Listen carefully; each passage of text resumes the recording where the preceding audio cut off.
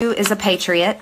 We know that for sure. Again, I don't have any proof of this, but we're talking about who is Q, so I'm going to tell you what he says. Many in our government are actively worshiping Satan, or they call Moloch. Q is saying that they participate in pedophilia and spirit cooking. We already saw there was an email came out of the WikiLeaks emails where Cheryl Moles, and she told Hillary Clinton in an email that she was going to sacrifice a chicken to Moloch in her backyard. Saudi Arabia, the Rothschilds, and Soros, he says, are the puppet masters that fund this global evil.